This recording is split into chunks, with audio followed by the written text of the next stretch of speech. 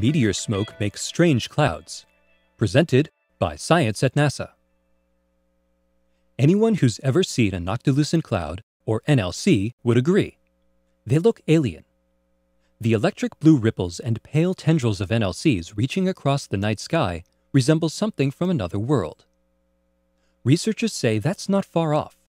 A key ingredient for the mysterious clouds comes from outer space.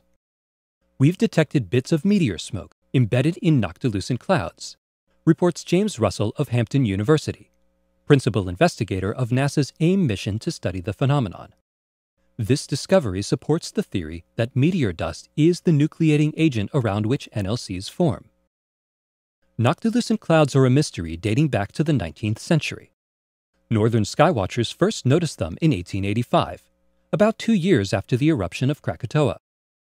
Ash from the Indonesian volcano caused such splendid sunsets that evening skywatching became a worldwide pastime. One observer in particular, a German named T.W. Backhaus, noticed something odd. He stayed outside longer than most people, long enough for the twilight to fully darken, and on some nights he saw wispy filaments glowing electric blue in the black sky. Scientists of the day figured they were some manifestation of volcanic dust. Eventually, Krakatoa's ash settled, but the Noctilucent clouds remained. We're still seeing them today. It seems clear now that the dust involved is not volcanic, but rather extraterrestrial. Mark Hervig of the company GATS Incorporated led the team that made the discovery. Using AIM's solar occultation for ice experiment, we found that about 3% of each ice crystal in a Noctilucent cloud is meteoric, said Hervig. The inner solar system is littered with meteoroids of all shapes and sizes, from asteroid-sized chunks of rock to microscopic specks of dust. When meteoroids hit our atmosphere and burn up, they leave behind a haze of tiny particles suspended 70 kilometers to 100 kilometers above Earth's surface. It's no coincidence that NLCs form 83 kilometers high, squarely inside the meteor smoke zone. Specks of meteor smoke act as gathering points where water molecules can assemble into ice crystals. The process is called nucleation. According to AIM data, the ice crystals of NLCs range in size from 20 to 70 billionths of a meter. The small size of the crystals explains the cloud's blue color.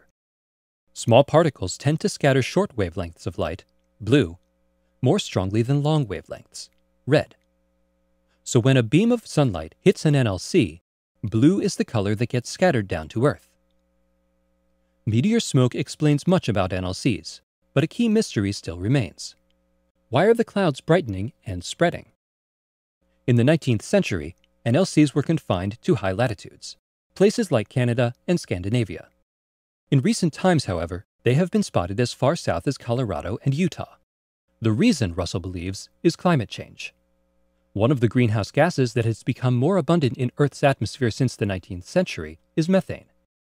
It comes from landfills, natural gas and petroleum systems, agricultural activities, and coal mining. It turns out that methane boosts NLCs. Russell explains, when methane makes its way into the upper atmosphere, it is oxidized by a complex series of reactions to form water vapor.